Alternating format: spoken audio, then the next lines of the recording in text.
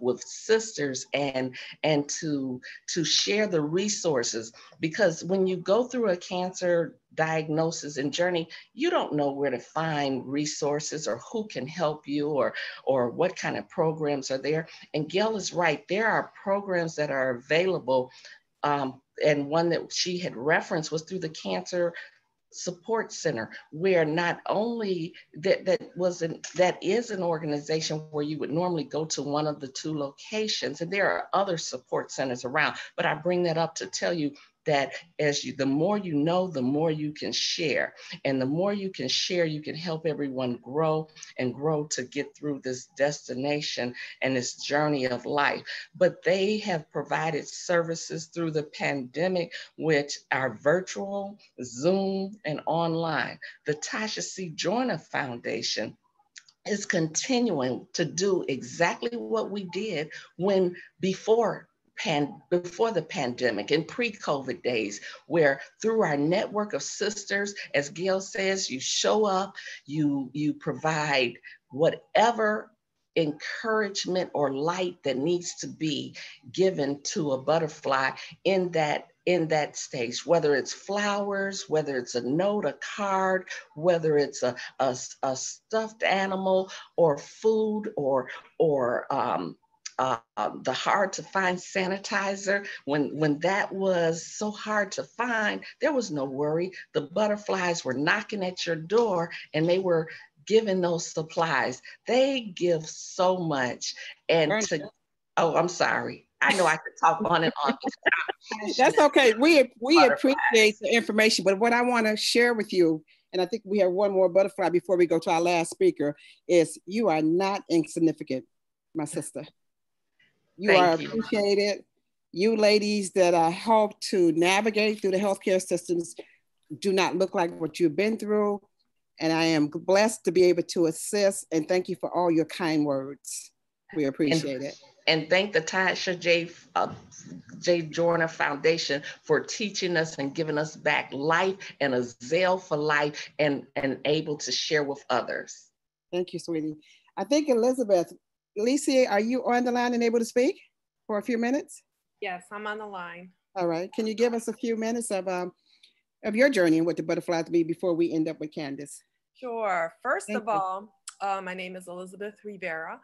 I was diagnosed with breast cancer in 2012. It's been a while, so thank God I don't really remember the date, which is weird. I do remember October 13th, but not the year. Anyway, a butterfly is someone that evolves. And so in being a butterfly, I've evolved in so many ways. So when this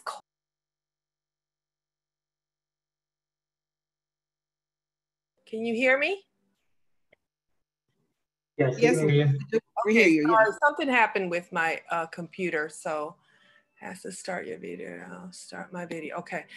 So when COVID was breaking news, I went into anxiety mode, and not just for myself, but for others that I knew that was in the same position as I was. Our immune system is low. How do we handle this? Do I have enough supplies? Sadly, we were scrounging around for supplies. We are, I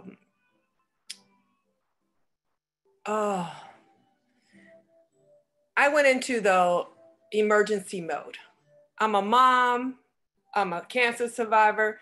So I went into emergency mode. I started compiling an idea to make sure that all the butterflies had enough supplies. Either we had masks, we had hand sanitizers, and believe me, I had to find gallons and pour them into different containers because there was no resources. So anxiety was very high.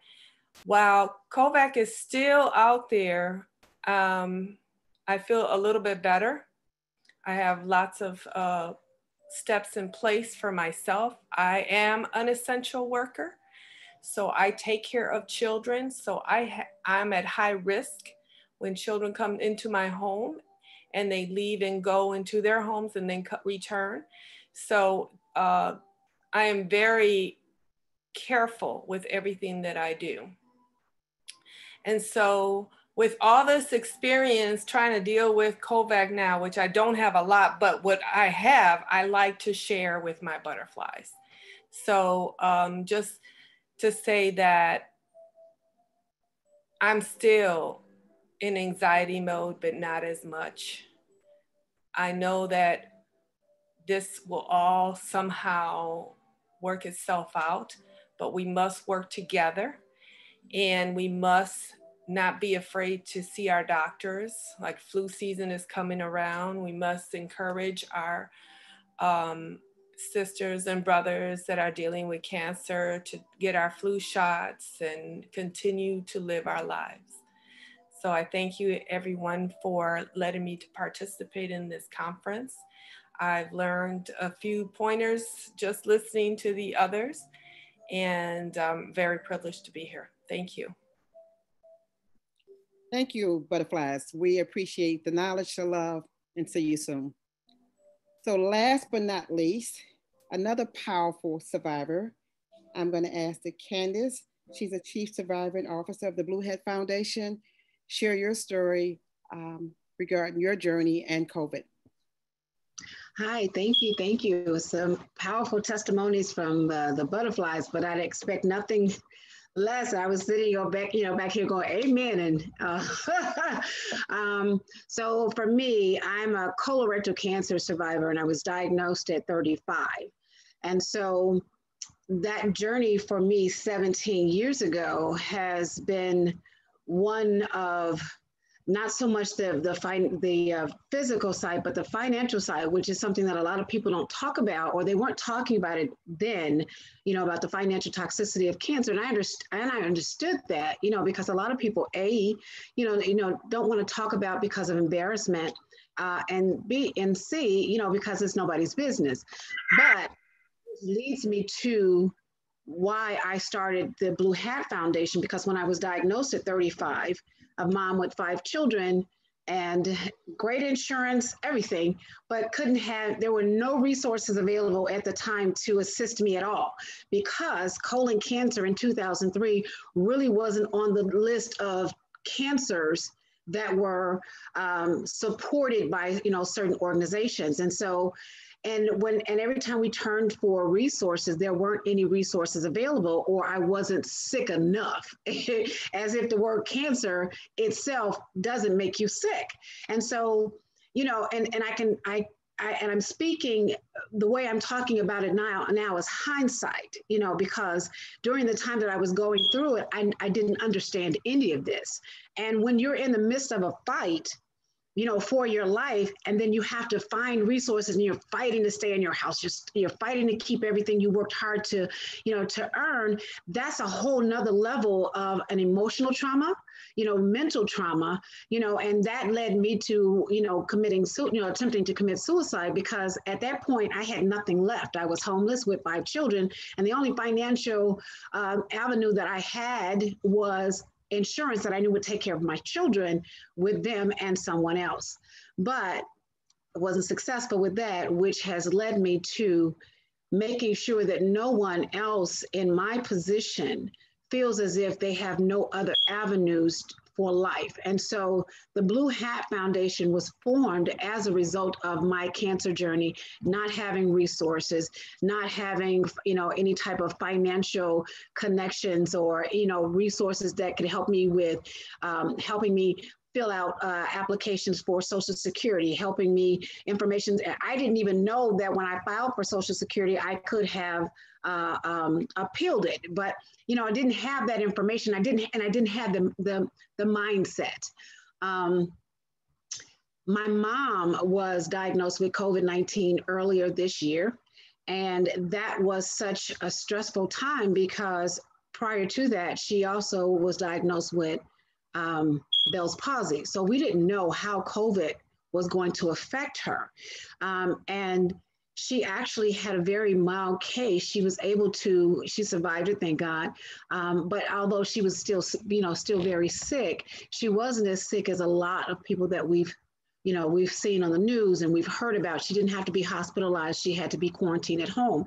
And so that meant that we had to actually figure out ways to assist her, from, going to the grocery store, to doing laundry, to preparing food, to making sure that she had doctor's appointments and medications and things like that. So we had to become creative in ways of how we entered the house and how we exited the house, how we made sure she had things. And so those are challenges that you face with loved ones, with COVID, and being a cancer survivor myself, I also had to protect myself. And so, but that was my mom. And so whatever that needed to be done, we were going to do.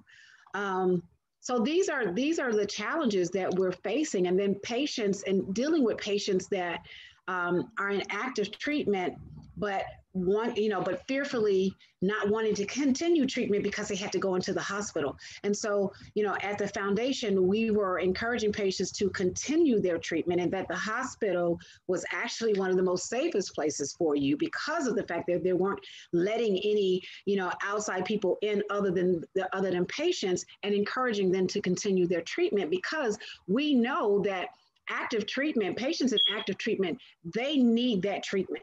And especially with colorectal cancer, and some of that are in stage 4, which is very aggressive, with some colon cancers, especially young people, making sure that they continue their treatment, and understanding that even though we are in the middle of a pandemic, you still need to protect yourself. You still need to continue treatment, and to encourage them to have the conversations with their physicians when they felt uncomfortable, not to just discontinue treatment, but to find out if there were options. And so we were able to find options where there were nurses that were able to come to the homes of the patients, of course, in hazardous uniforms, but we actively help patients continue their treatment and encourage them to continue continue treatment during the pandemic. Myself recently just got out of the hospital for colon cancer related issues, and wind up having 3 different bacterias that we knew, but it wasn't from the hospital. It was from the fact that it was gut bacteria, and the operation I had was on my abdomen. And so and that was a time where I was like, okay, I have to have this surgery. It's a life-saving surgery. And I knew the risk going in, but I also knew that quality of life was important. And so I made the decision that even though during a pandemic, I still needed to live, and I still needed to have a quality of life.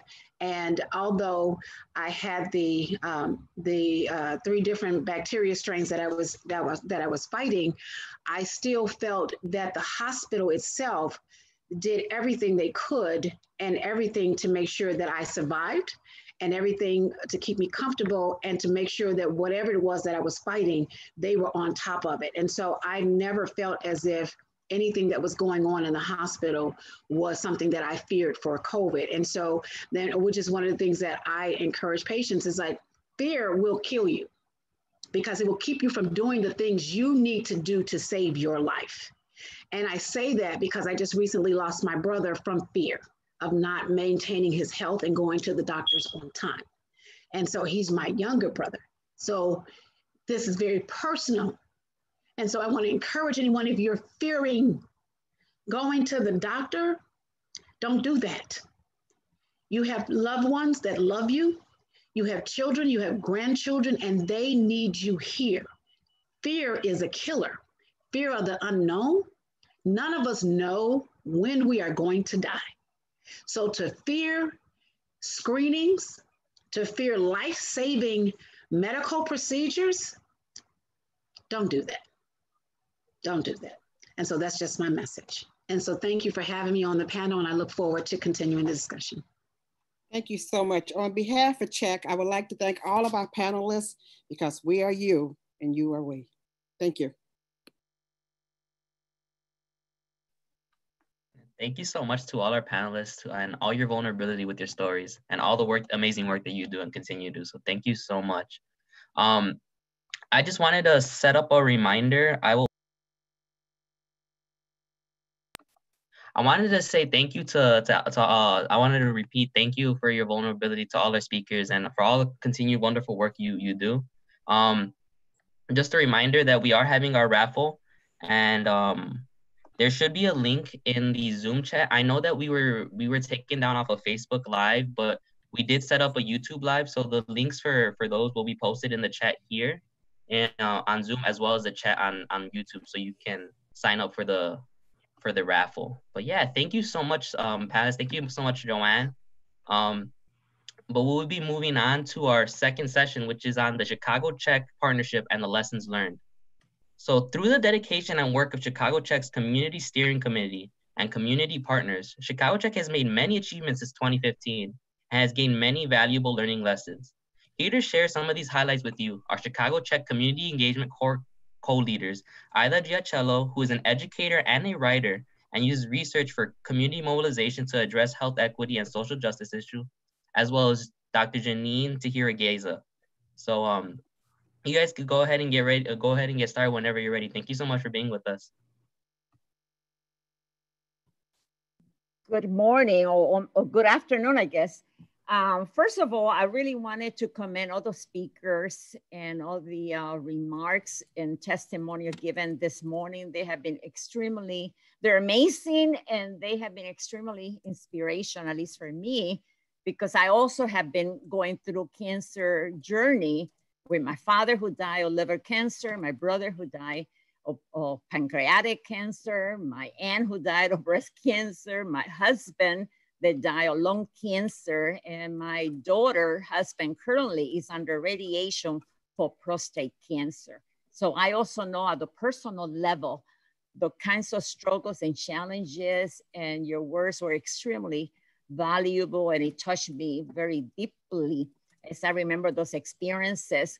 I wanted to say that I'm going to be, and I don't see all the screen verbally, but I want to say that that I'm responsible. I was asked to speak about the partnership and give a very brief background of the kinds of what our partnership is all about. And I have the honor to also share the slides with Janice. So let me get started. Thank you. The next one, please.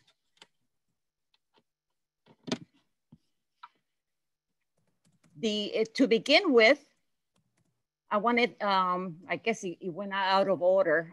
So I'm supposed to be talking about the purpose of the presentation.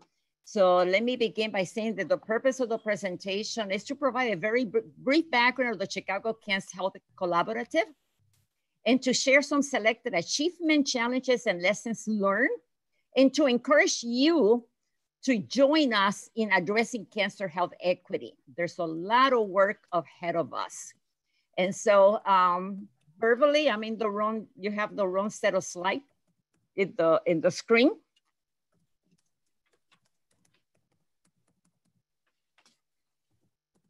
Thank you.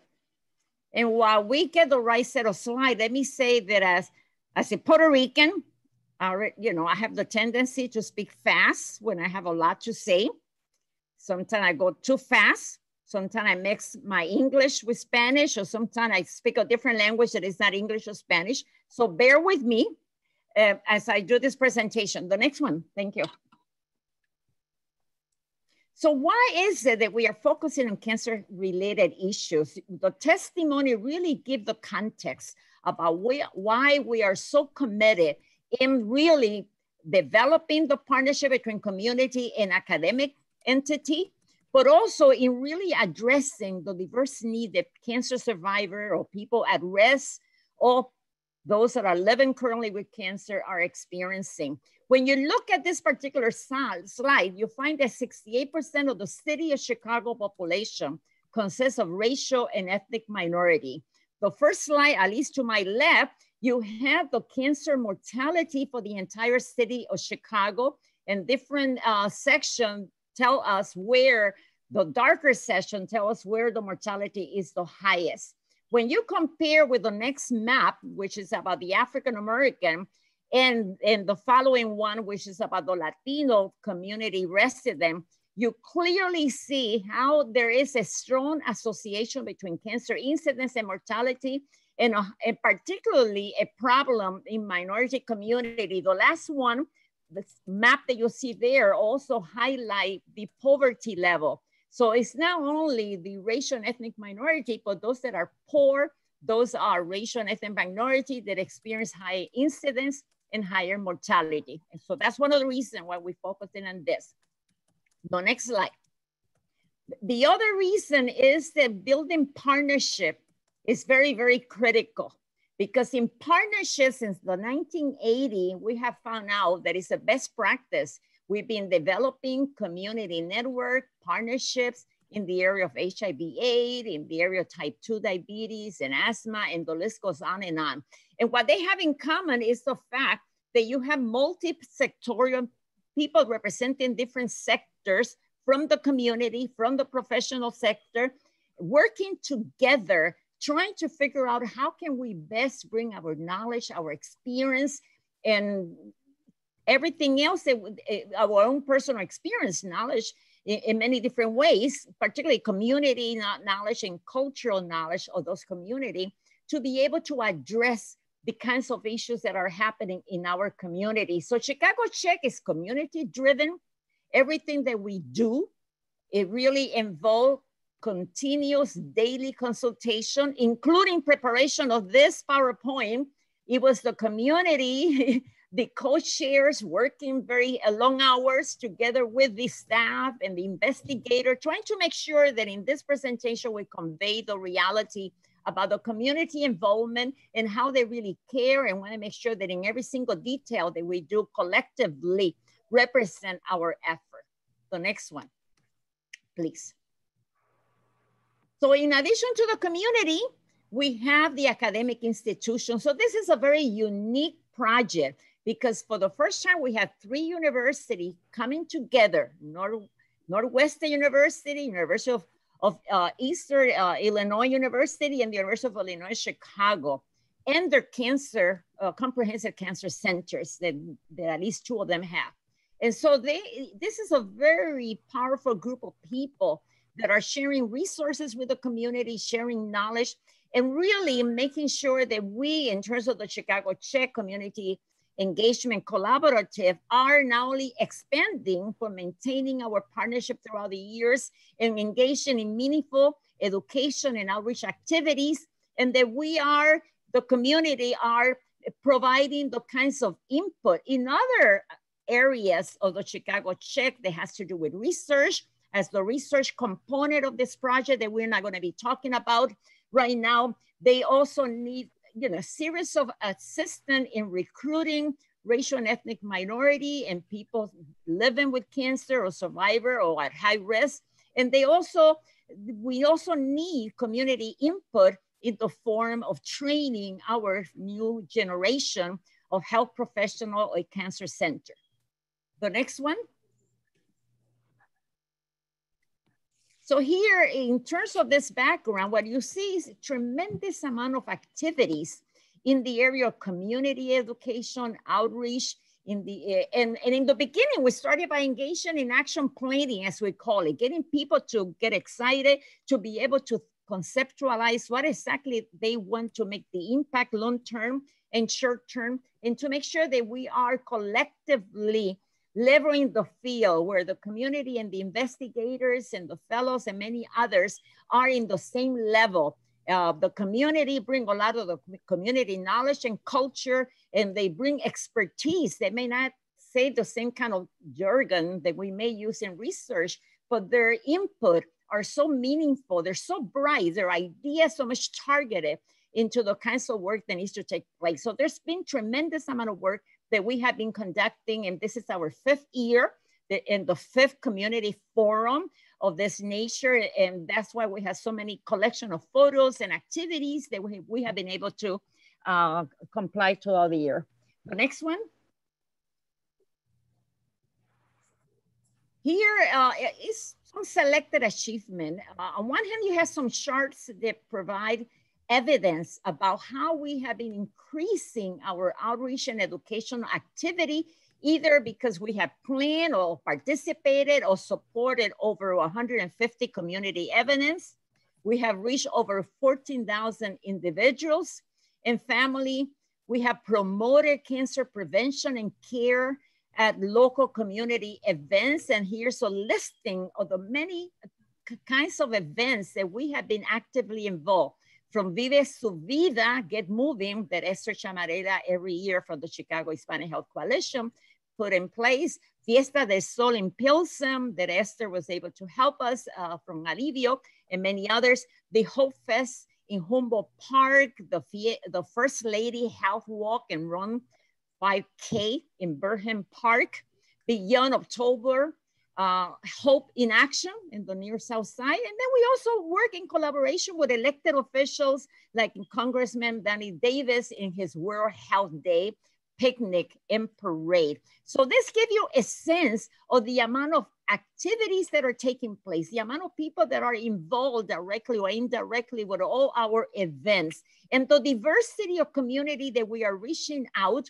because we wanted to be as fair as possible to make sure that our message, our word of prevention and care goes into the diverse community in question. Next one.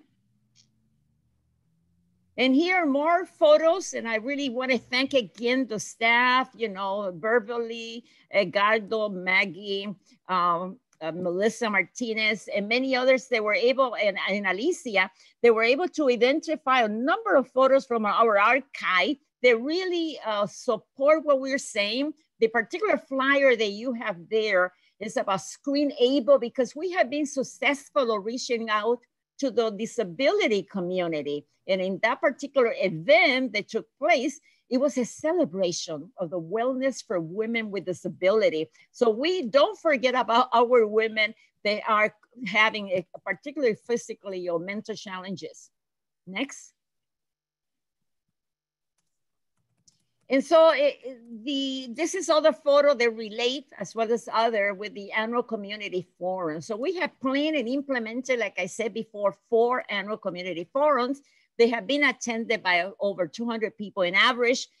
With face-to-face now is different because of the pandemic. We have developed a community resource guide, because one of the many things that have taken place in our forum is that people tell us what are their needs, what else we need to do. And one of the concerns that were brought up early on was the fact that there was not a centralized location where they could find resources for people that are experiencing cancer-related condition. They wanted to know which agency are providing bilingual services or multilingual services in many instances. And so they really immediately, the staff and the investigator did a whole inventory, and that information is in our website, in trying to make sure that we, as we committed in the community forum to do that, that we actually follow through. And this is a wonderful resource guide that is updated every year as new services are modified and improved or increased.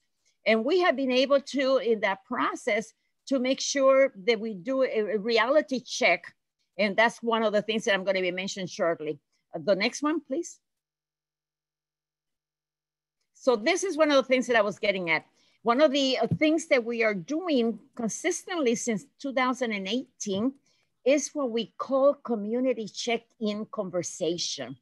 And they, when we were doing face-to-face, is really going to diverse community, having kind of a listen session, focus group type discussion, if you want to call it, but very informal, where we bring people from the particular community where we were at, and we were able to then find out what are your needs, what are the resources, what are the challenges, and start documenting to the many stories and information given to us about what are the areas of priority that the community check needs to follow through in terms of meeting their expectation, but also in addressing the diverse needs and concerns that the people bring to our attention. And so we have done that in English and Spanish. You have a particular slide as part of this slide that also talks about the conversación virtual con la comunidad, el impacto de COVID-19 en nuestras comunidades.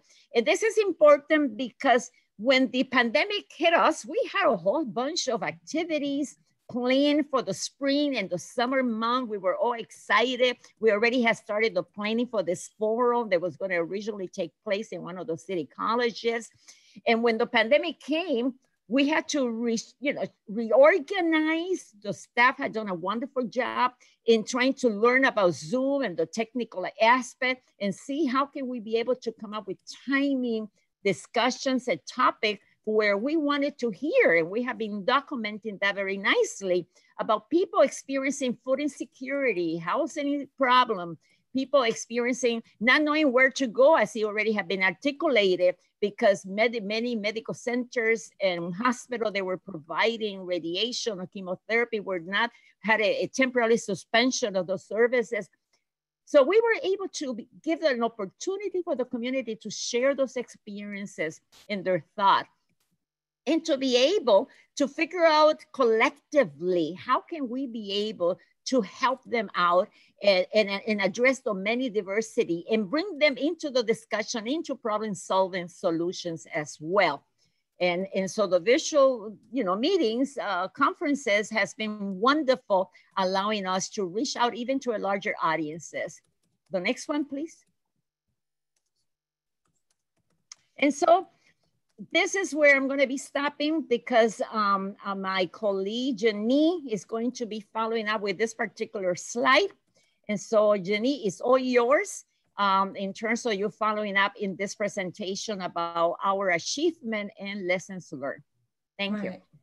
Thank you. Thank you so much, Aida. I'm truly honored to be able to share some thoughts about the work that ChicagoCHEC is doing in the community and within the academic institutions. So this special, on this slide, I'm going to address achievements that are very special to me as a teacher and also as a faculty member at Northeastern University.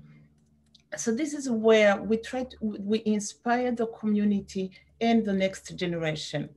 ChicagoCHEC has inspired, mentored, and trained students and fellows aspiring to be community health professionals. This year, we had even a larger group because, again, as Maggie Nava, our Maggie, as we refer to her, she shared with us that, one positive thing that came out of the pandemic, this pandemic, was that we were able to add more fellows, which means more training and training the trainers who are going to share with their families or the knowledge that they get from the ChicagoCHEC training. So anyway, so the fellows and students visited community agencies. They were not trained in silos. They were involved in community planning events. They expanded community cancer awareness and knowledge. And they conducted cancer-related research using community engaged approaches. As you see, this was all the research that they were presenting at different events. And they facilitated the cancer screening and care. And they developed cancer resources and linked people to services. Again, the trainer that becomes the trainee that becomes a trainer. So it's been just wonderful to see that the impact is widespread because they take the knowledge they get and take it to their own families. Next slide, please. Thank you. And so again, here we show different photos of engagement where the training happens in the community. The trainees visit various communities, as I said earlier, but then they engage the community, which engages them for a very successful experiential learning. Next slide. Thank you. So while we have the qualitative and quantitative achievements that Ida referred to and I just shared with you, they happened they didn't happen without challenges. And so, the participation in partnerships is time consuming, but the reward is amazing. We know, as many previous presenters mentioned, there's a great need out there. We were able to see it on our, with, on our own, just from the Chicago the check-ins that Ida just shared, and many other opportunities. We were able to see that there's a great need. People at risk living with cancer, and cancer survivors not having, that have limited resources. So, and ChicagoCHEC is responding in amazing ways with a variety of programs. And then we have community diversity, which is of course an asset, but it makes the work more complex. And to tell you that it's an asset, we want to increase participation.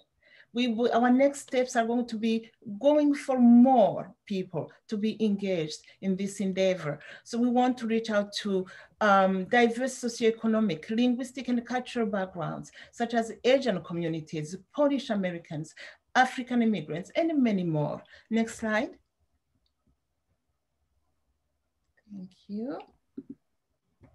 So with all of that, yes, we've learned a lot. We've learned a lot. We have become intentional about diversity, equity, and inclusion.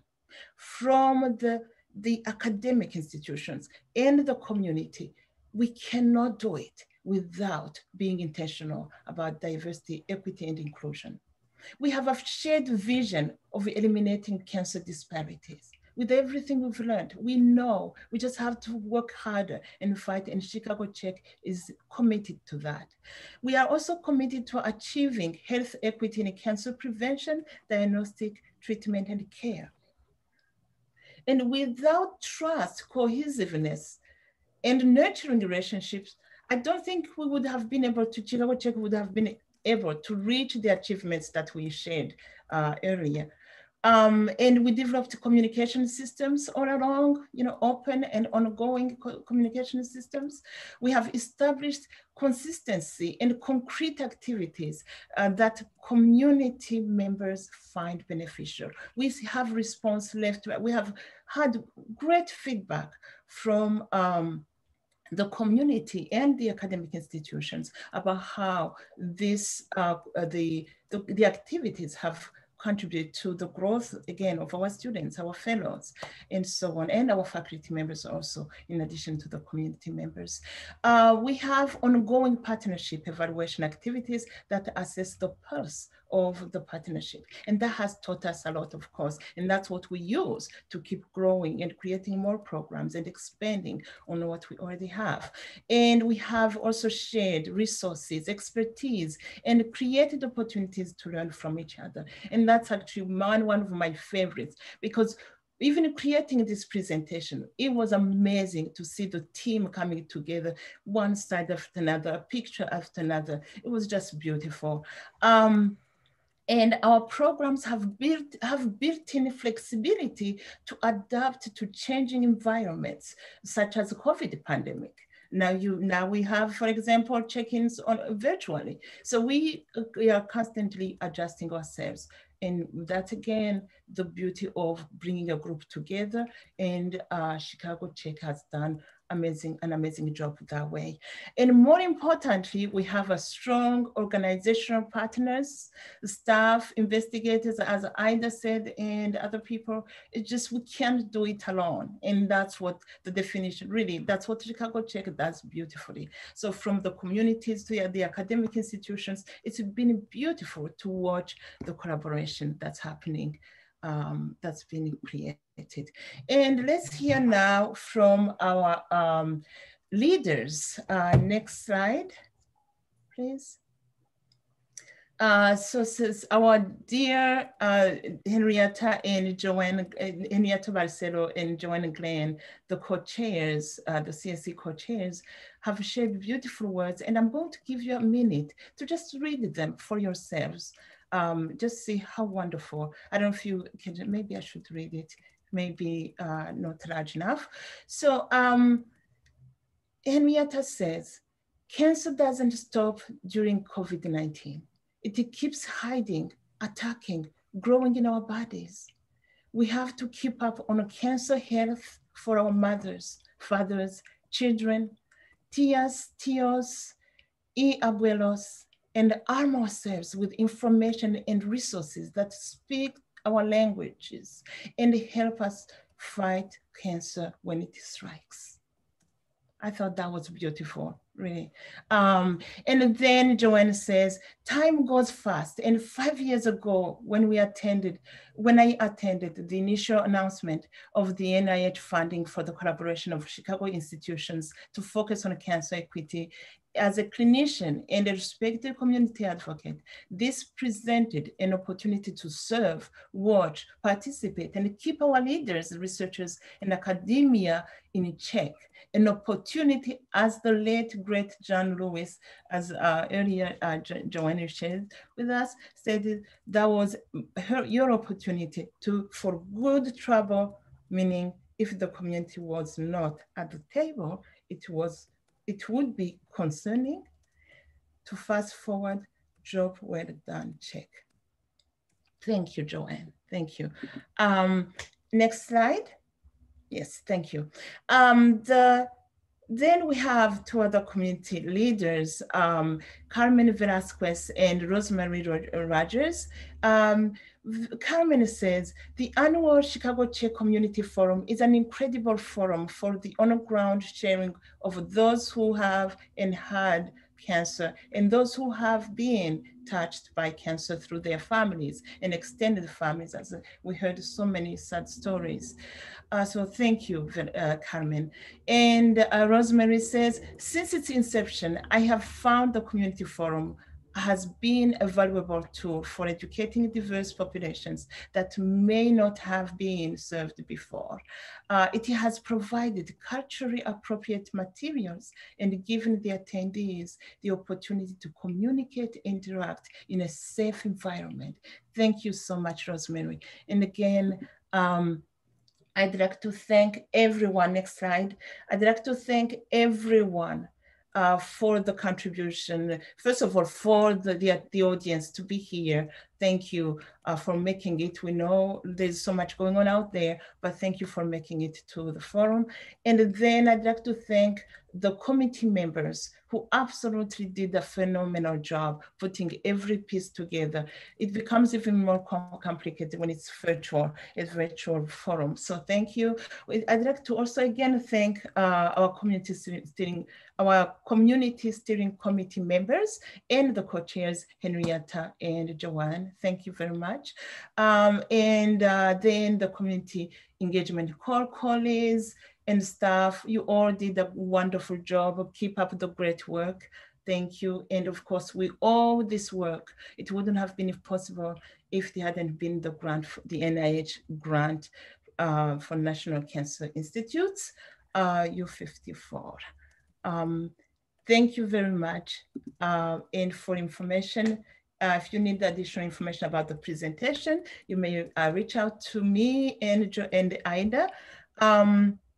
And then for general information about ChicagoCHEC, please feel free to reach us by email, website, Facebook, and Twitter. Thank you, everyone.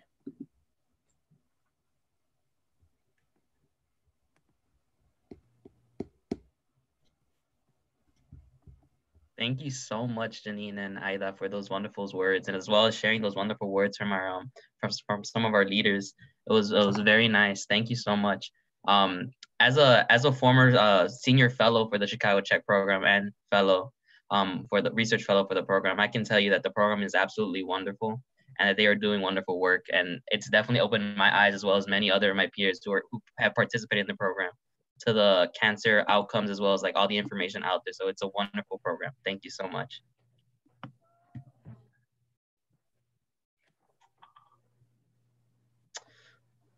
Alrighty. Up next, I believe on the schedule, we have our raffle winners. So for the raffle, if you haven't already, I believe that Melissa has sent the raffle link again. So if you haven't already signed in for the raffle, please do so. It should be posted on both Zoom as well as, I believe we're live streaming on YouTube. So it should be on there. So yeah, thank you so much. But we'll be getting started with our raffle winners. Oh, awesome. All right, so I have received the winners. I wish we had a drum roll, but for our first winner, we have Nemo Talahi Adebayo. Congratulations. Nemo is actually also a prior research fellow, so congratulations, Nemo.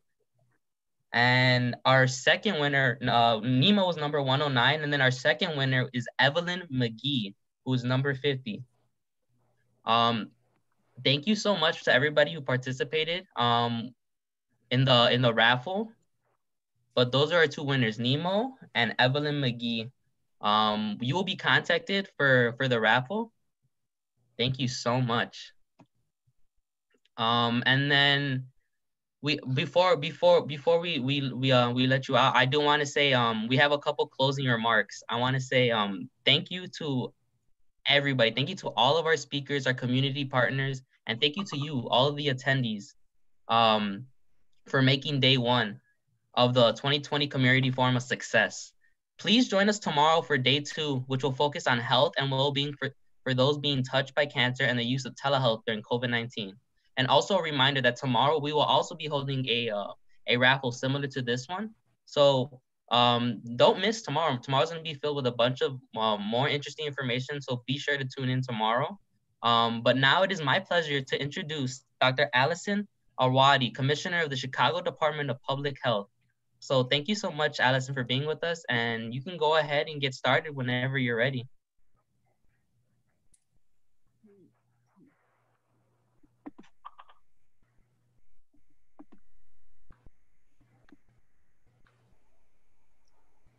We might need to give Dr. Awardi a few minutes to get connected. I know we had her scheduled for 12:50, so we're a little bit early. This is Alicia. I just wanted to thank everyone again for coming today and participating in today's forum. Us as staff, we've been so excited, counting down the days, anxious for all of you to see all of the wonderful work that we've done to put this event together. Excuse me. And so also we just wanted to mention, we know we've packed a lot of information in only 2 hours. So one thing that we're doing with both today's agenda and tomorrow's agenda is some of these topics we'll be elaborating more in our virtual community conversations. And so we will be having that information posted on our forum website and on our ChicagoCHEC website regarding what topics and which months we will be doing our sessions and elaborating on some of this information that we have been presenting today and we have upcoming for tomorrow.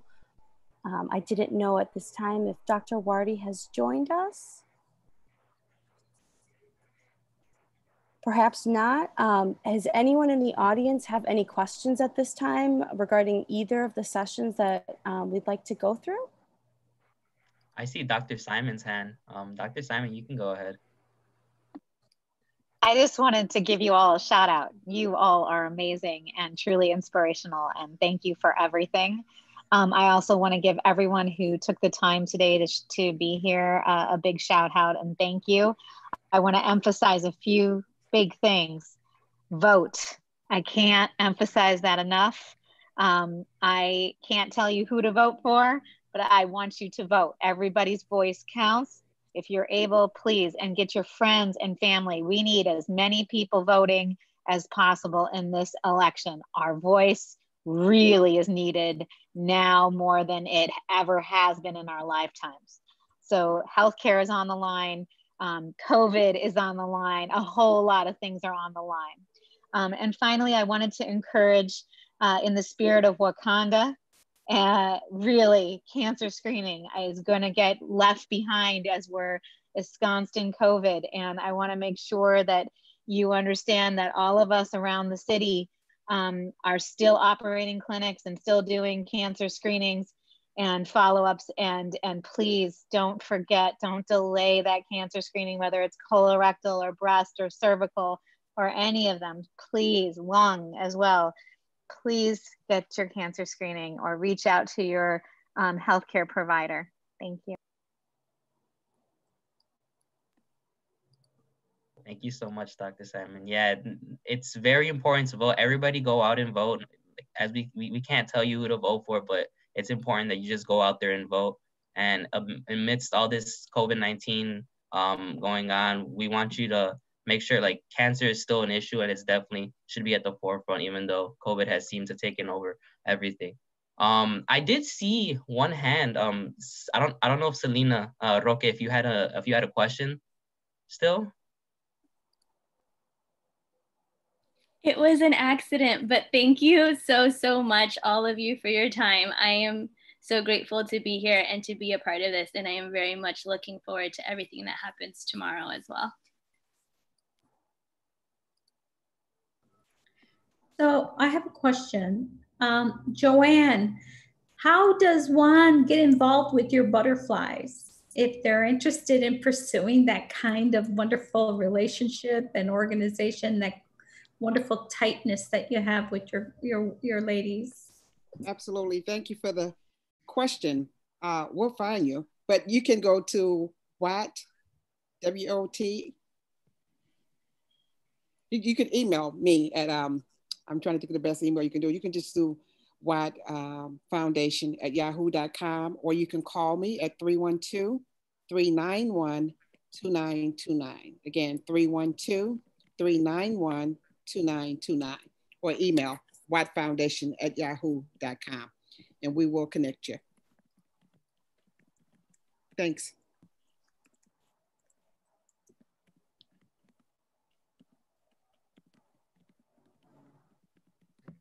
Do we have questions from the audience? Please unmute yourself and ask the questions. Thank you. I have put down the email for you, Joanne, if that's okay. I put it down in the chat for everybody to see. Thank you. I just want to echo what Dr. Simon said as well. The voting is critical for healthcare, for the next levels, and for survivorship. So don't think that everybody's voting and you don't have to, because we need your vote to count, and take care of your health. So be well. Thank you so much, everybody, for the additional comments. I want to welcome Dr. Awardi on the floor. Ever, did you want to go ahead and introduce her? Yes. All right. Thank you so much for being with Dr. Addison Awardi. Dr. Addison Awardi is the commissioner for the Chicago Department of Public Health, and she's here to give our closing remarks. So go ahead and get started whenever you're ready, Dr. Awardi. Thank you so much for being with us. Of course. Thank you. It's so nice to see some faces I know. And, you know, I've really been enjoying hearing the parts of this where I've been able to. Obviously, I think the focus, you know, for this conversation at this time, thinking about how cancer work relates with COVID, this is what I think about all day, how all the things within the health department that we have long cared about and long worked on, how do we take this moment of COVID where people are thinking about health and health inequities and prevention and chronic diseases and environment and, you know, all of these pieces together. How has COVID-19 brought this to the forefront? And what do we do to push the things that we want to push with this slightly new lens? And I really have appreciated, you know, hearing how folks are thinking about it in this group and others. You know, first, I do obviously just want to congratulate ChicagoCHEC on the 5 years, the work that you've all been doing to advance health equity. I really call out the leadership there that have brought this particular framing to the conversation in such important ways.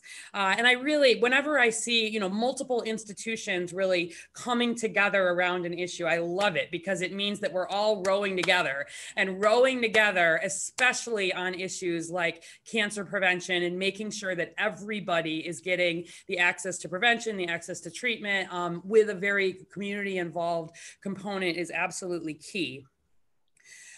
Some of you may know that later this afternoon, the Chicago Department of Public Health is actually finally launching our virtual Healthy Chicago 2025 plan. And I know many of you on the call are already aware of that. It was meant to launch back in March and April, and obviously did not happen at this point. So we're doing a virtual launch 2:30 to 4. So if you're still hanging in there for some Zoom, feel free to join us.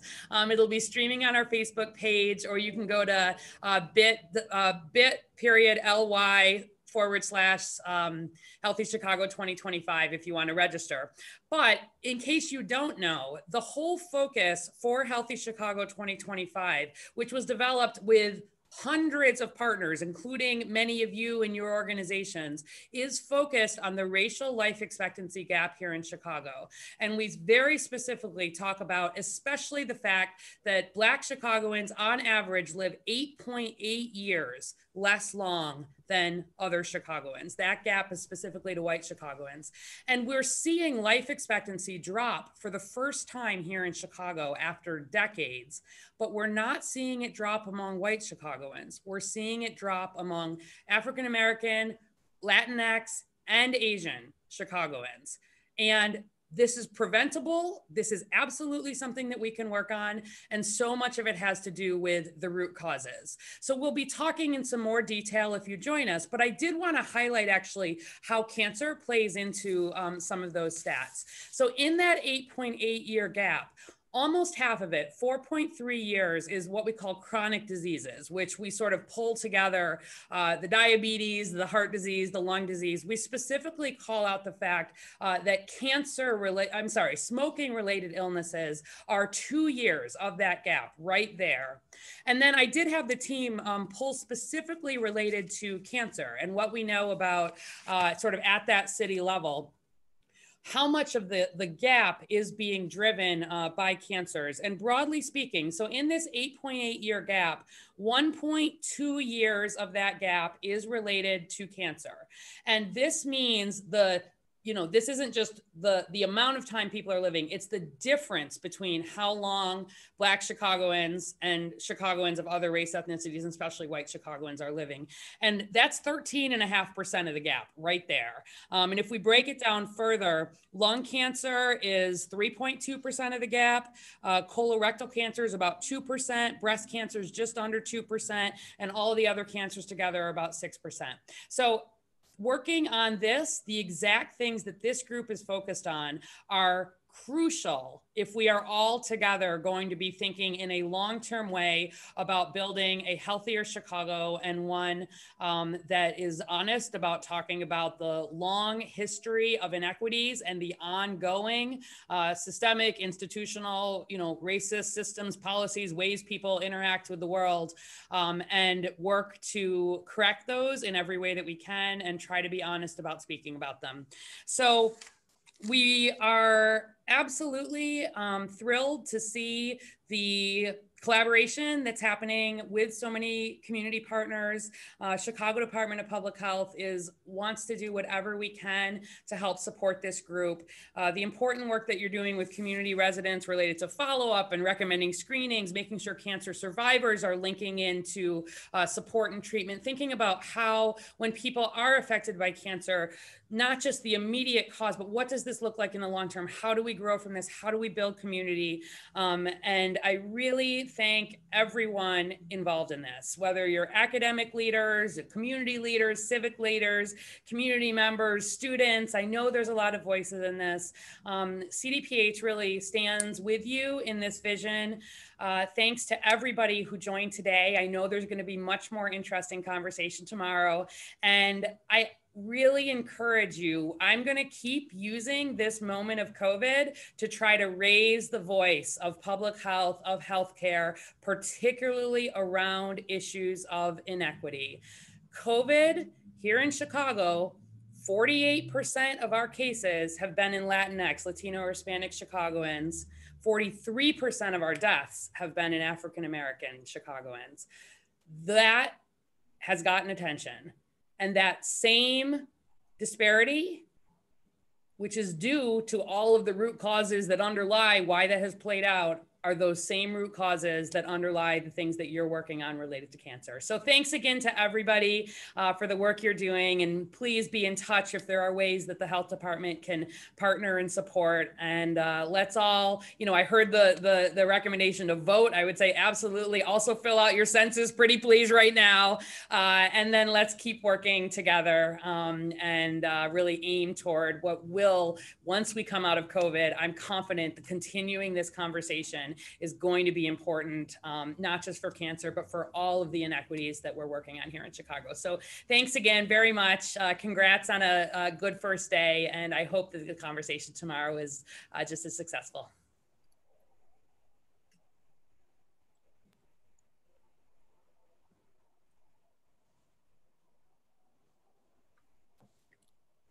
Good. Thank you so much, Dr. Awadi. While you were speaking, I did see that there was a hand raised. I don't know if that was a question for you, but Denia, I think you had your hand raised. If you have a question, you can go ahead.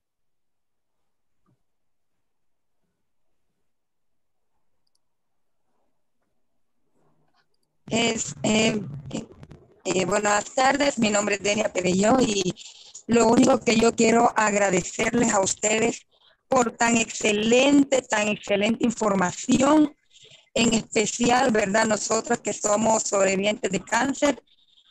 Yo soy sobreviviente de varios tipos de cáncer de seno, de cáncer de pulmón, cáncer de ganglio linfático y tengo 2 operaciones de corazón. Y gracias a Dios y a todas estas charlas, todas estas presentaciones, estas ayudas que ustedes nos dan, pues gracias.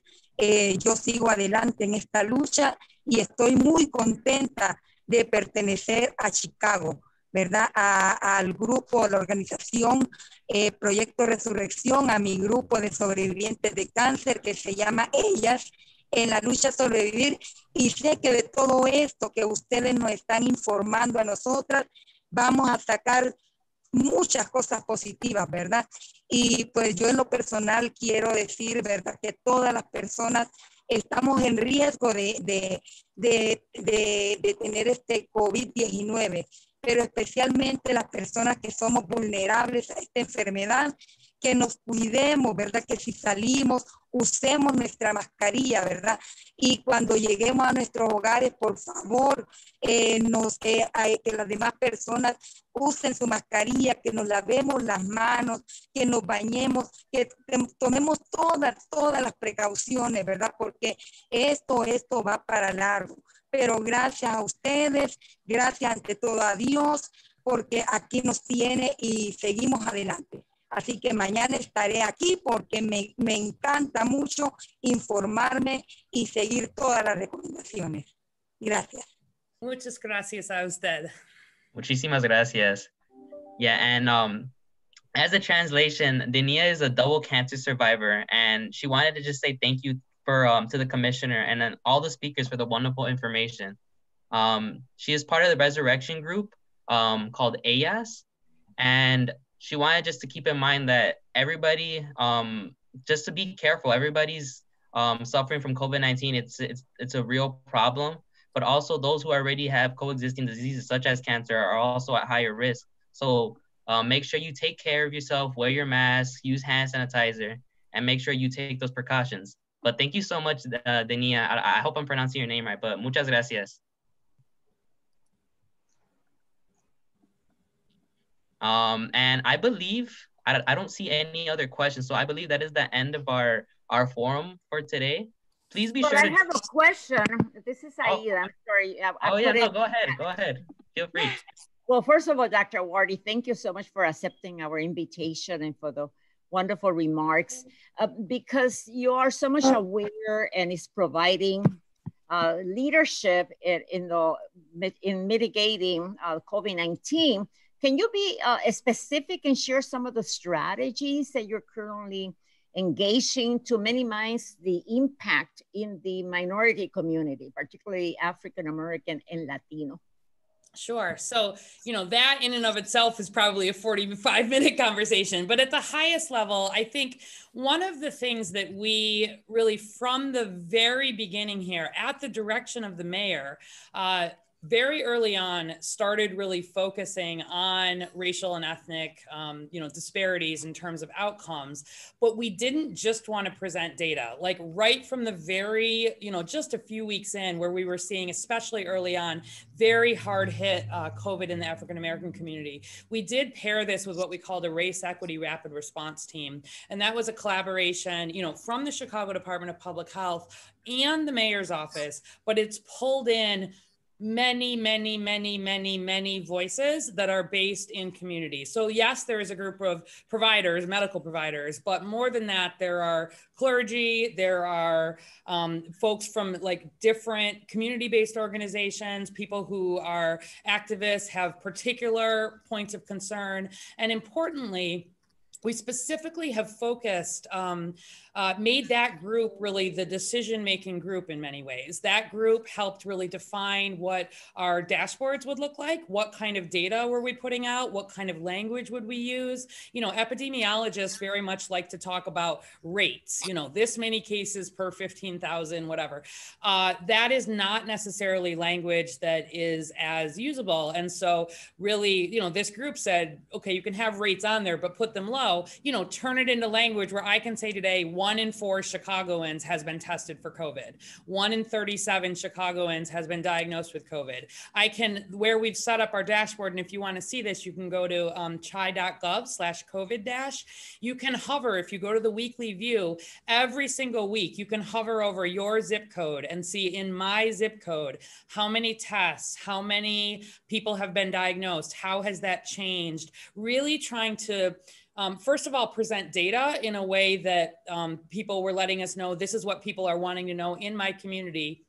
And then really with that group, every single week, we have worked to push resources to whatever area in Chicago is having the biggest issue with COVID. So every single week, we redo our strategy. Wherever we're seeing surging cases, increasing positivity, any concerns, we drive mobile testing, we drive additional outreach strategies. There's like a 23-point sort of plan that we go through, but it's all being done really through these community groups. So the health department says, here's data that says this zip code is the zip code where we're particularly concerned about. And then our many community partners are the ones saying, okay, in this zip code, this is the church, this is the group, this is the corner, this is the place where you need to put the resources. Here's what we need differently in terms of education. Here's where we want to partner, the health resources with these trusted voices in community.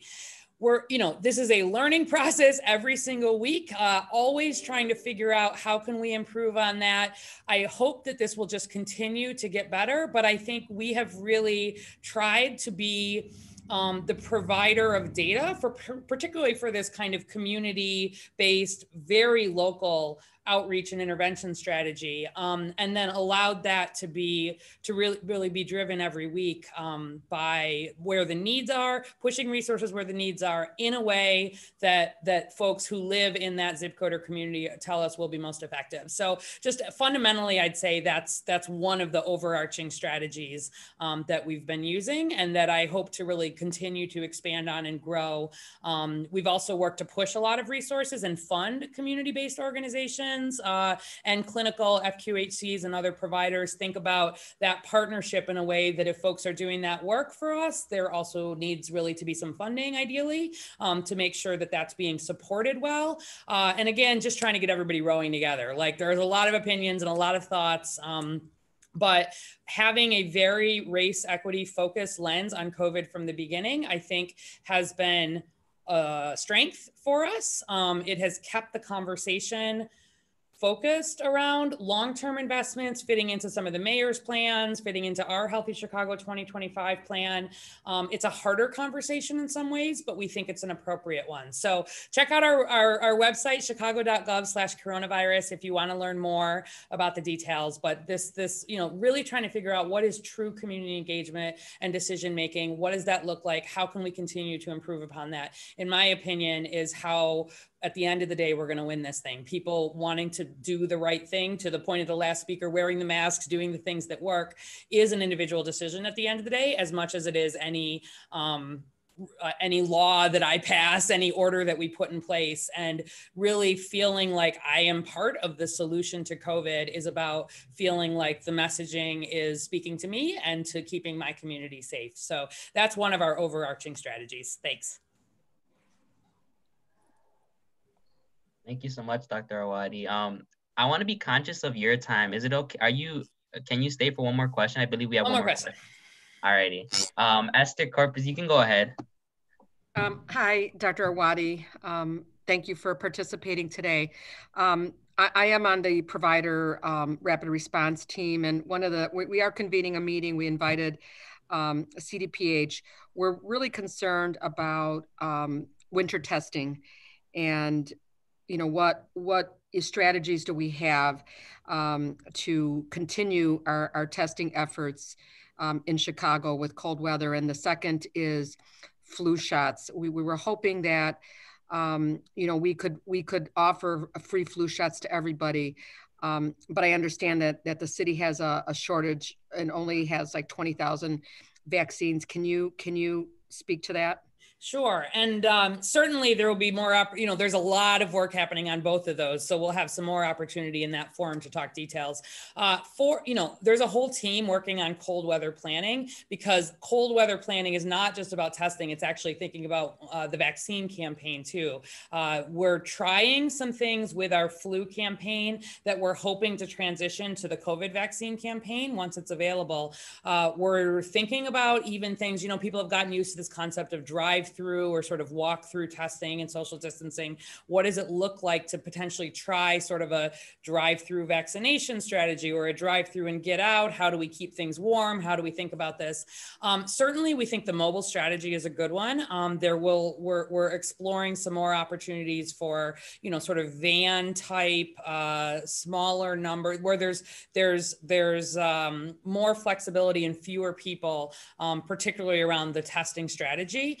And we're working with very large spaces in Chicago, whether those are our community colleges, some of our big high schools, even some of the park district sites that offer large indoor spaces that can have good ventilation and safe, both for testing and for vaccine. Related to flu, so the city of Chicago purchases flu vaccine doses, just as we do every year.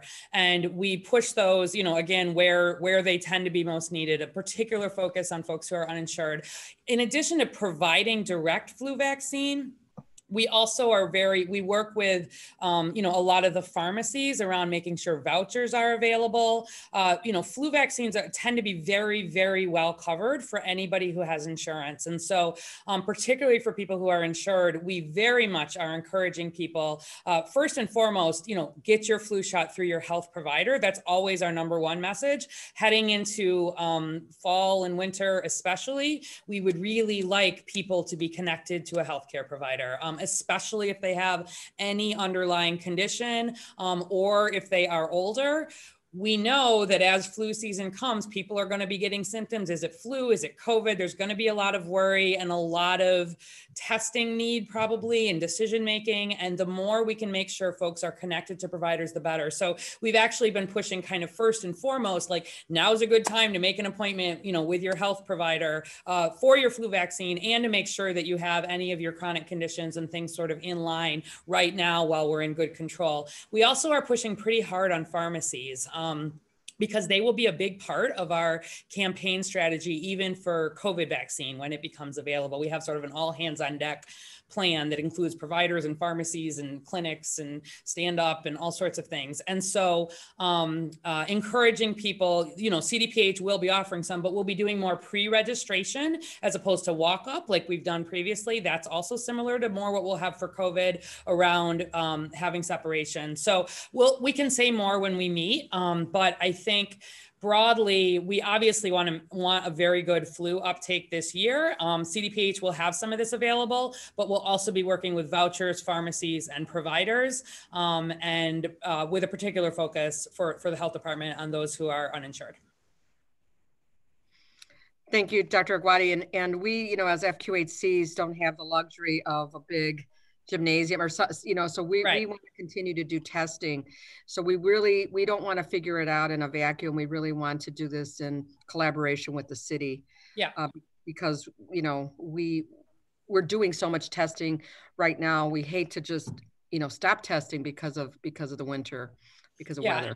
Right. And I think it's about thinking, there's the testing that can happen within regular clinical settings versus some more of the like mass testing pieces. And, CDPH at this point is actually doing about a third of the COVID testing that's happening across the city every day, which is it's a lot. It's actually not necessarily our ideal state because we're seeing people move from providers sort of to more of these roll throughs, and we're working hard to make sure people are ideally connected back, right? Like so that this testing is connected to clinical providers. So, you're probably aware we released some new funding that we offered to all the FQHCs in the city, and 19 of the systems took us up on it to have some additional funding, to think about what does support look like around testing, case investigation, contact tracing. But I think that COVID testing, they're sort of in the clinical setting, will continue to be something that we very much want to support, especially in FQHCs, while we pair that with more of the mass type testing. Thank you so much. Yep. Thank you so much, Dr. Awadi, and for all those amazing questions.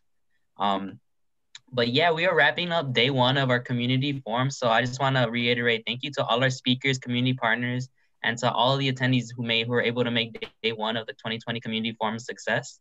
Don't forget to join us tomorrow for day two, which will focus on health and well-being for those touched by cancer and the use of telehealth during COVID-19. And I do believe that Alicia did post the link for the event that Dr. Awadi was speaking about. It's from 2:30 to 4 p.m. So if you would like to go ahead and join in on that, the link is in the chat for Zoom. And I believe you just need to register and the event will open up at 2:30. But yeah, thank you all for joining us today. And we hope to see you tomorrow. Thank you. Thank you, everybody. Bye. Thank you.